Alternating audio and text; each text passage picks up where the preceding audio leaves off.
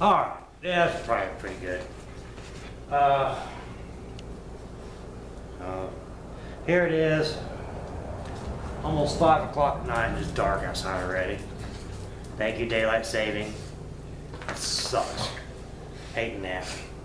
Because by the time I wake up and do my morning thing on my days off and get around to feeling like doing something, the day is almost shot already. So that's not helping matters any. But here's what's going on. You guys remember back, oh, I don't remember how long ago it was, but I went down and visited my mom. I took you guys with me. And, well, her health is failing. And she's getting ready to go into an assisted living program. And pretty much, she's all alone. And she's going to be in assisted living. She's going to be with people she doesn't know. She's going to be, and we've all heard the horror stories about nursing homes and those kind of places. And, well, let's face it, you know, she did for me when I was unable to do for myself. And I think it's time to turn around and repay that favor. So Pat and I talked, and we're going to make room in our home for her to come spend her time, as much of it as she can, with us, and we are going to do what we can for her. So what we've done is we moved our bedroom, because it has carpet in it, into where my office was, and it had hardwood floors, which I liked that because then my office chair would roll around. So we've emptied that room out and moved all my office stuff out, moved all the bedroom stuff in there. We've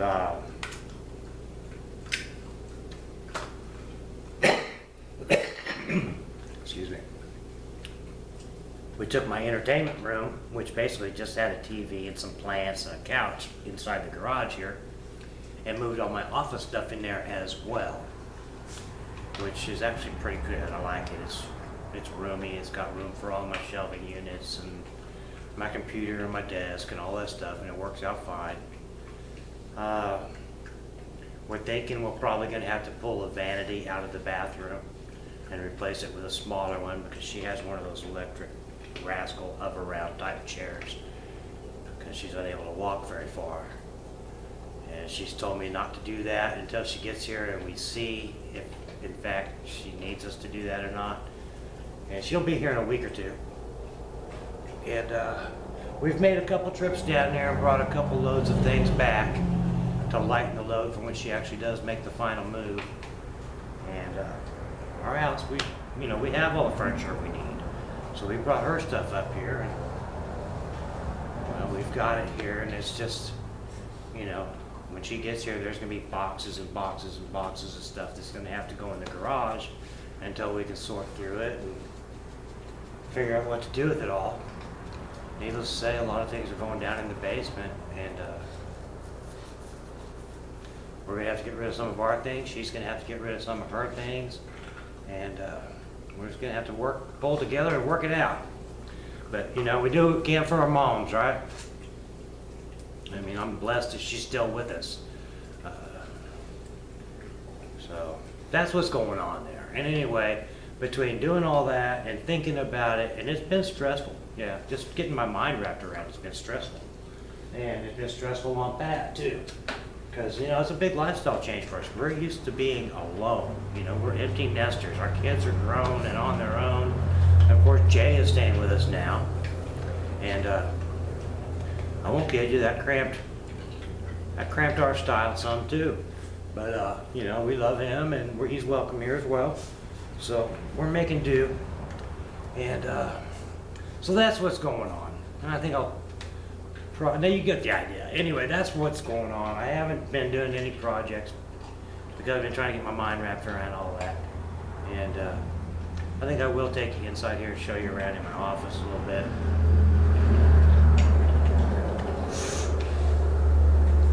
enough babbling about that. Let me tell you some other things that have gone on.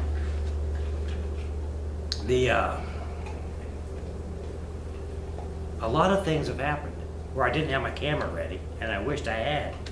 Like just a few minutes before I started making this video, a big formation of geese flew over, and they were low enough. I could have picked one out of the sky with a slingshot, you know.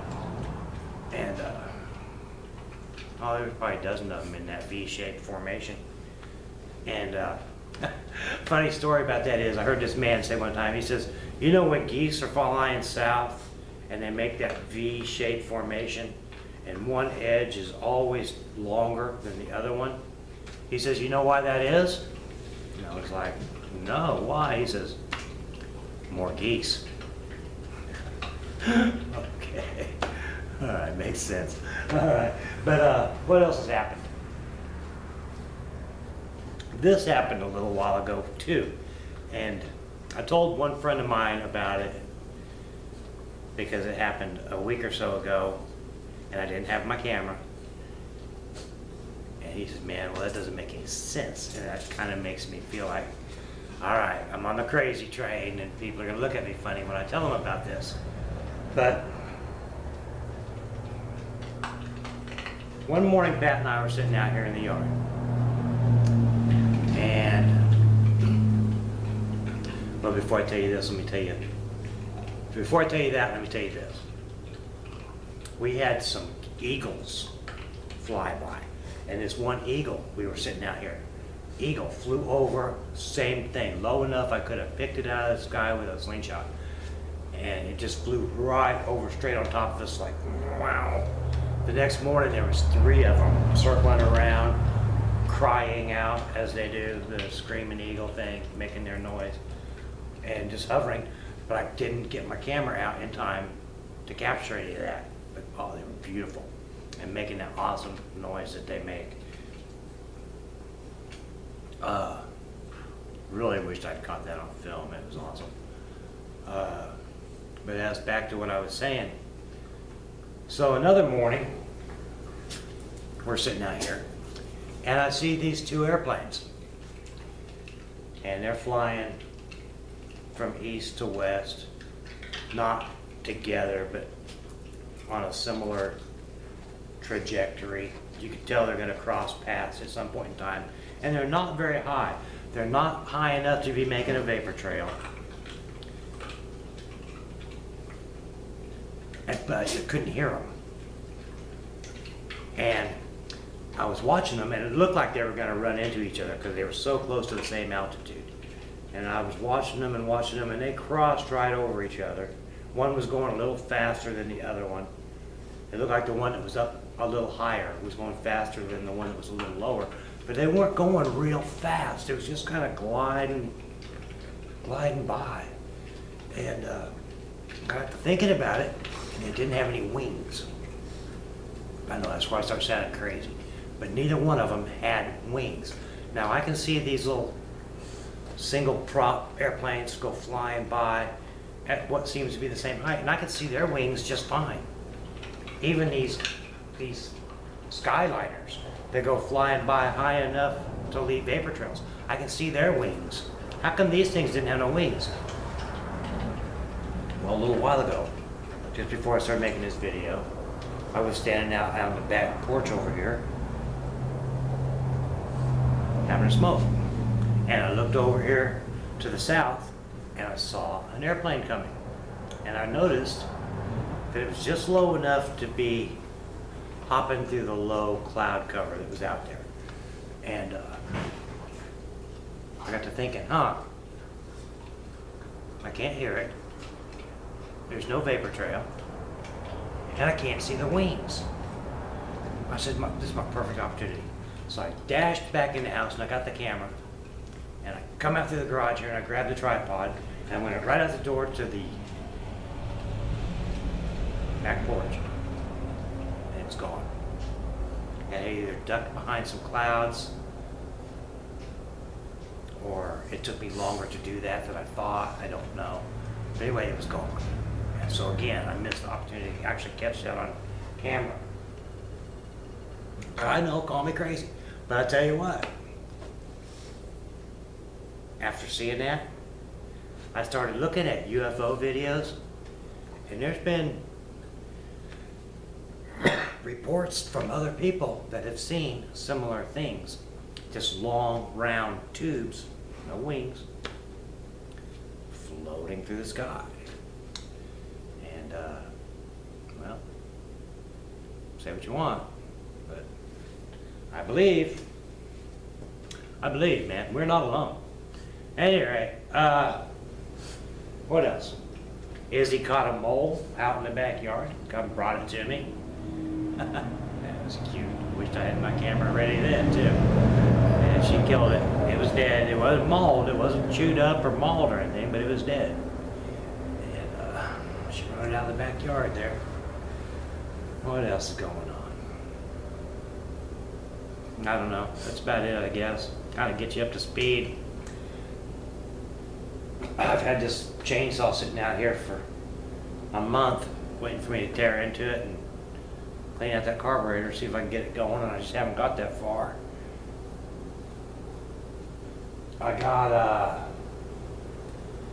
We did clean out the fireplace, got all the ashes dug out of it. And while we were doing that, Jay was helping me. When I say we, Jay was helping me that day. We found this thing in the bottom there. Some of you may recognize what this is. I personally have never seen one before. It looks like it has a ceramic tile inside down in here. And these screws hold this cover plate on. And on the bottom, it says, caution, made in Taiwan. It says so right here at the bottom. It says instructions, pour 1/2 to 1 inch of charcoal fluid, CO, kerosene, or maybe it says or, I don't know, or kerosene into lighter, then place underneath the grate in the fireplace. Do not use any other flammable liquid or gasoline. So it's a fire starter, which I'd never seen one before. Anyway, you fill it up with lighter fluid, light it up, set it in there and light it. And I guess it'll burn until that fluid is all burned up. And then it will just sit there and endure the heat. It's some sort of cast metal, I don't know, pot metal or something. But it's a pretty neat deal. And also, while cleaning that out, we found that the log holder, the fireplace log holder, which is laying over there on the floor, all the welds have broke off of it. It's all in about 6 or 8 pieces. I need to clean it up, take it over there, see if I can weld it back together, which is something else I just haven't got to yet. But yeah, let me take you inside and show you the office real quick. We decided to put a door up. There was a door down in the basement that says divide the office room or the entertainment room from the kitchen. But when we moved in, it was off the hinges and downstairs. Well, I took it off. I brought it upstairs and went to hang it, and the house is settled and the door wouldn't fit. So I took the trim off and I tried to pull the shims out and pound the jamb back enough to make it work, and well, I just couldn't get it, so I ended up trimming some of the actual door off. I trimmed this off. I had to trim off the bottom, and I also had to trim off the top a little bit. So I got that hung in there, but I actually cut this piece off just a little bit thicker than I should have, so now I've got a trim in around it in the back. Let me pause this, we'll go inside and I'll show you the office if it's not too dark. If it's too dark, I might have to do that another day. I've been meaning to do that in the daylight, but I just haven't got it done. So yeah, let me spin you around here so you can see the rest of the horde.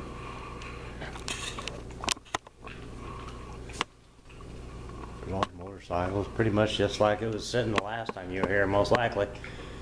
There's that closet sitting out in the middle of things. Both lawn tractors. three-wheeler, and then just stuff, looking for a place to live. And yeah, the extra refrigerator came from Mom's.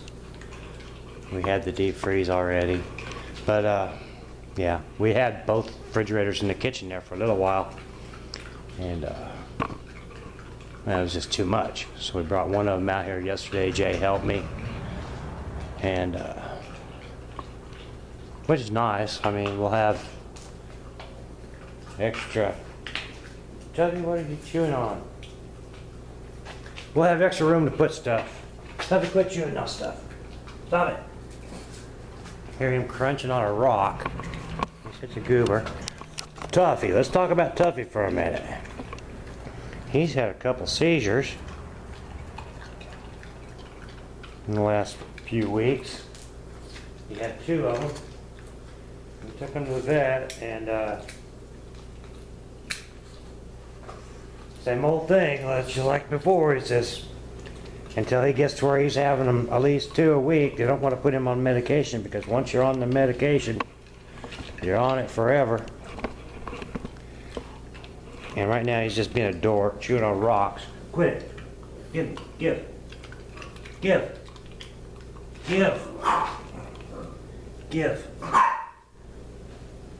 There's Chloe. Over there. Where is she?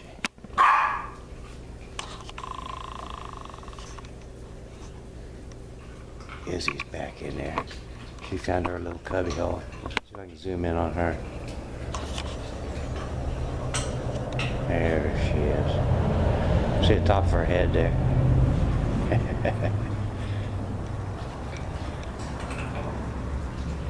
Oh yeah, we have found a couple more snakes. We haven't found any in a while now, but even after all those other snakes, there was 2 more that we found that I never did tell you guys anything about.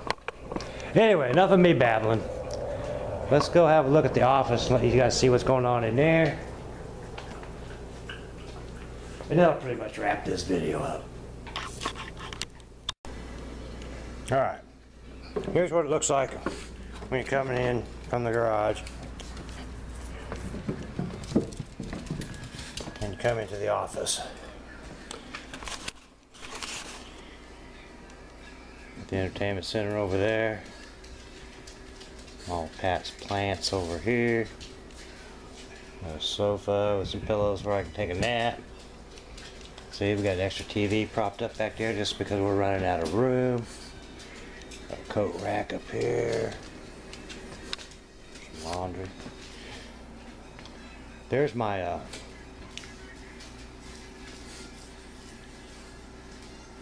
entertainment center that I had in the office.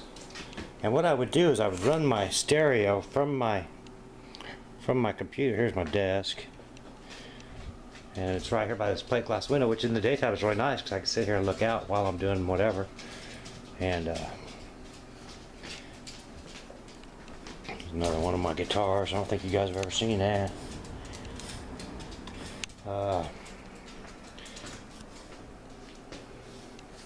I would run the audio out of the back of my computer over to this stereo, and then I would play it back through these huge Fisher speakers, which you probably can't see them because they're so big, and it would sound awesome. But somehow in the move from the old house to this house, I lost the left-hand channel in that stereo unit, and I could still make it work. But then when I moved it from the other room into here, I was having a hard time getting it to feed the signal from here to there. So what I ended up doing was I went downstairs in my boxes of stuff, and I know this is all dark and it's probably hard for you to see, but this thing right here is a Kenyo, and what it is, it's a gamer's audio box to hook onto your computer for if you're a gamer. And it's got surround sound. It's got these 4 little speakers that look like that. behind the phone there. But and it's controlled by this little remote here. You turn it on, and it's got two volume controls, one for the front and one for the back. Each one does two of these little speakers, which I have two of them right there and two of them right there, just because, keeping it all nice and compact here. That way I can move the whole desk if I wanted to before I got all settled in. But it actually puts out awesome sound, louder than you want. And this big one here is a bass unit. It will actually vibrate this whole desk if I'm listening to a Harley rumble or an explosion or something while watching videos. But yeah, that's it. And then there's another bookcase over there behind the door, just like this one. And you can see, I guess got miscellaneous. We just got miscellaneous stuff piled up everywhere. And so yeah, our needless to say, our lives have been disrupted. And you know, it's going to be okay. It's all for the greater good. And I just wanted to share with you guys what's going on with that. And that's why I haven't been making videos. You know, it's just had my plate full. And yeah. So you never know what's going to happen next. But I want to get you caught up. So without making this any longer than it already is, I'm going to say goodnight. You all have a great day. I enjoy watching all you guys' videos. Even if I haven't commented on them, I've been watching them. I've been maybe a week behind on getting to them. But yeah, I've been there. And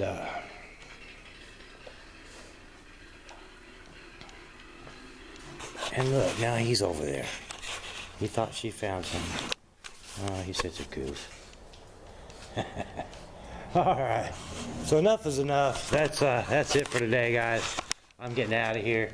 Okay, so cheers. Thank you guys for subscribing and sticking with me and hanging out. And I intend to be doing some stuff in the future. I don't have any plans for any special projects. I got some ideas in the back of my head of things I want to do. But until I get things organized and get Mom settled in here, we see how that affects our lifestyle. I just don't know what's going to happen. So hang in there and we'll see how it goes. Should be alright. Alright? Alright. Cheers. Y'all take care. Bye-bye.